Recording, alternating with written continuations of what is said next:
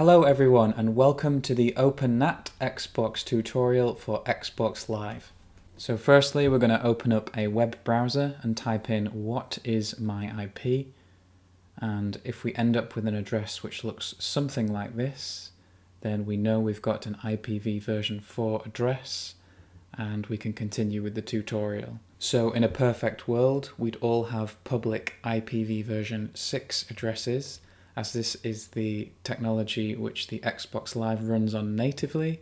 However, if like me and your internet service provider only gives you a public IPv version 4 address, then this is what we need to do. On a Windows computer, if you right click on the start menu and click on Run, then type in CMD and press enter, you will get the command prompt window shown on screen. So in the command window, just type in ipconfig and press enter.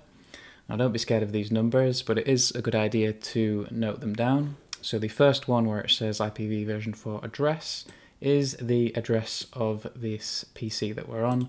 These first 3 octets are important, so take a note of whatever you have. The subnet mask, again, it's probably going to be this one, but take a note of it if it's different. And the default gateway, again, take a note of that. That will be your internet-facing router. So in our example, we're going to pick an IP address for our Xbox. Please note there's much better ways of doing this, and this is a pretty crude method, but assuming no other device on your network has this address, we can just give it 192.168.64. Notice how those 3 octets match those 3 octets, and you can just choose a number like .100. I'm going to choose .6. After powering on your Xbox console, in this case we're using an Xbox One standard, just go to your Settings, General and Network Settings. And then if you just go to Advanced Settings, you can see it says NAT type moderate on the right hand side. We'll change that shortly, don't worry. If we go to IP settings and manual, this is the point where you'd put the address with the .100, so 192.168, and then it would be .1.100 for you. As my network is slightly different, we're going to do 64.6. Subnet mask, if you have a standard network, that's just 255.255.255.0. And the gateway, just put whatever you saw in your command window where it said default gateway. So remember that number. For me, it's slightly different again. So mine would be 192.168.64.254, as that was what was in my default gateway. It's going to ask for a primary and secondary DNS. So this again is the same as your default gateway. Just put that number in. As you see on screen, it's slightly different for me, but don't worry about that. Secondary DNS is again slightly different for me. Just put your default gateway.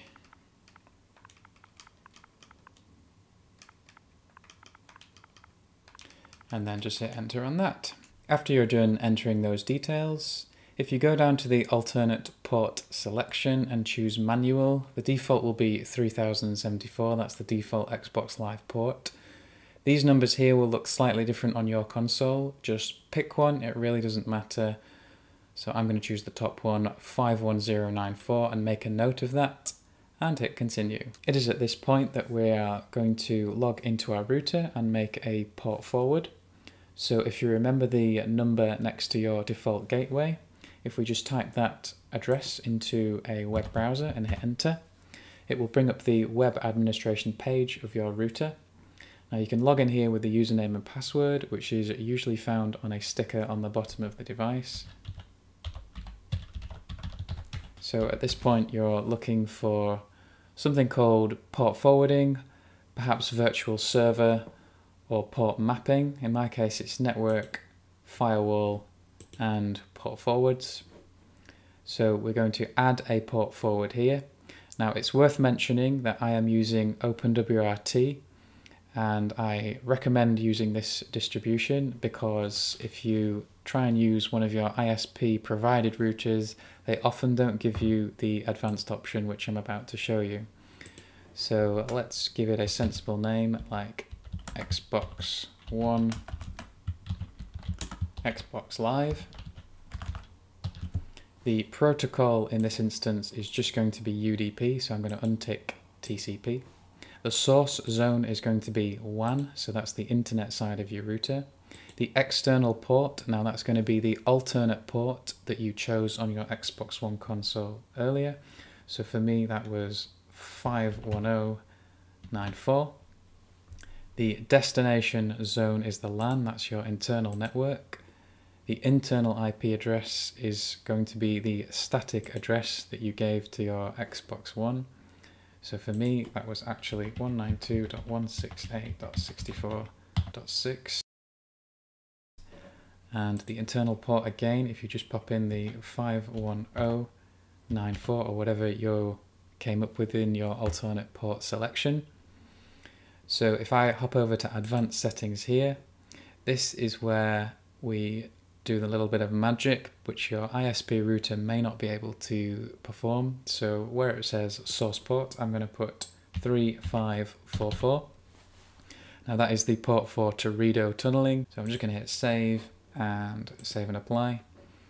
So they all look a little bit different depending on what router you've got, but if you can't specify the source like I was able to just there, here's the source port, then you may run into trouble. So you may need to reboot your router at this point, and if we just hop back over to our Xbox and give the NAT settings a test. We've got a NAT type of moderate right there, and if we press right and test NAT type, it'll say checking connection.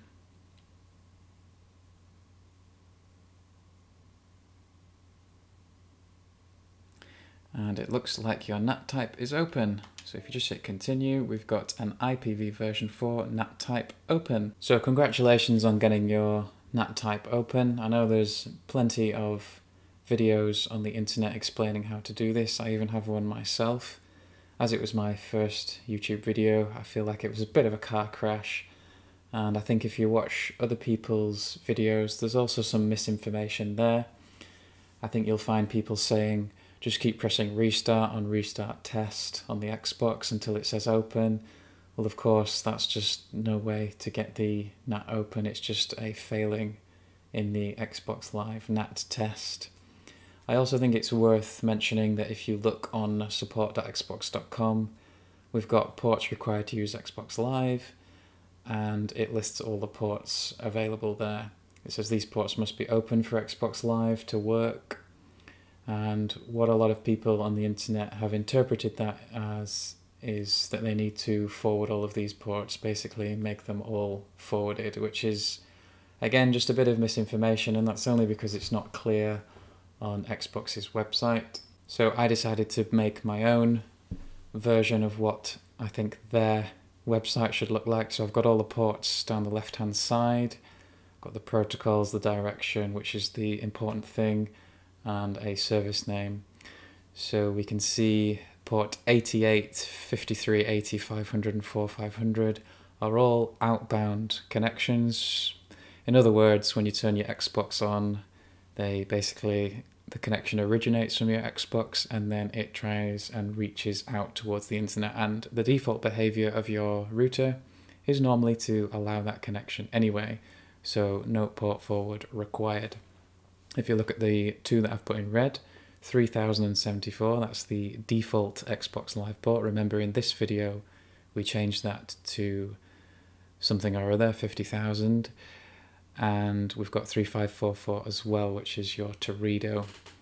So because those are inbound, as in we want to allow connections inbound from the internet, those are the ones that we need to port forward. And in the example you've just watched, if you specify the source as 3544, you can do it all in one port forward. I also think it's worth mentioning that there are better ways to set a static address on your Xbox. For example, instead of doing it manually on the Xbox console itself, it's actually much better to do it via your router, you can configure addresses to be handed out, but I won't explain how to do that here. And also, if you can use UPnP, you should try that first before port forwarding, as that is the preferred way of getting your Xbox Live NAT to open. And again, just one final mention for IPv version 6. You may have that running on your internal network, but if you're like me, your external internet provider, if they're only giving you an IPv version 4 address, you have to sort of jump through a few hoops to get the network working correctly. So yeah, thank you very much for watching this video. I hope this has helped a lot of people, and I will see you in the next one.